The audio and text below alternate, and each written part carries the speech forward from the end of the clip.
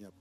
Musumba ndoota nga ndi wange mu nnyumba omusajja najja yalinga musirikale n'agamba mbu ye mwami wange kati ng'omwami wange w'eddala yanga mbu ye yamusigirawo mbu yalina okunkuuma n'ekirala musumba ndoota nnyo nga nzire mu kyalo jjajja wange yafa omusajja nga ndaba nkozesa buli kirooto buli lwe neebakawo ngendo sisimuka nga waliwo bi-spiritual husband ebibeera binkozesa. So, and many of us have never broken the soul ties. Bangi tetukutulanga bintu byetwe ebyatusibwa ku bantu mu busimo. So you ask yourself why when you are 5 years old. Weebuuza kiki lwaki ng'olina emyaka 5? Let me take you back. Kankuzze mabega. Who was making these like napkins like this obutambala and he puts it on in the seats in the living room? The aunt. With laces. Ani yakwatanga akatambala ko n'akateeka ku mutwe n'agamba nze ndi mugole kakati tukumbe.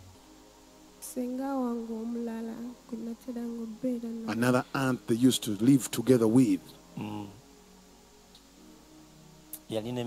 How old was she? Teyali mukulu nnyo kubanga yalinga mu abiri kubanga saali mukulu nnyo ku ye. You're acting as who? That's where the spirit picked you from. Ekyo kikyakusanga ne kikulonda. Era naye she too has suffered the same things you've gone through. That's where the spirit picks both of you.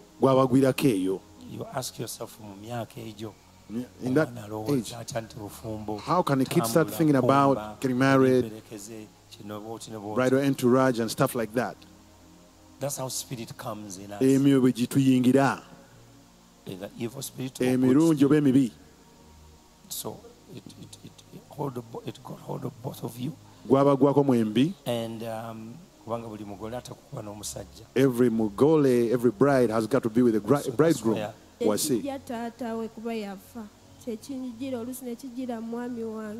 That's why in the name of Jesus the solution is to be filled with the Holy Spirit. When we are filled with the Holy Spirit,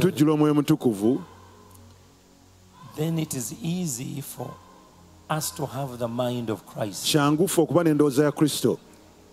once you have the mind of Christ, you automatically, that's why Jesus said, we are the bride of Christ.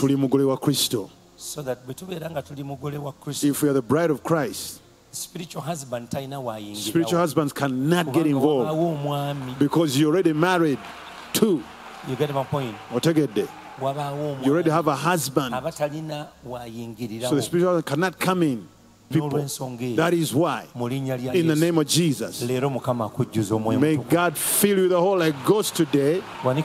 Lift your hand. Jangu nzijuza omwoyo mutukuvu. Kyogere emirundi 7. Ne ku mulundi ogw'omusanvu. At the 7th time. Ogenda kuwulira amashanda.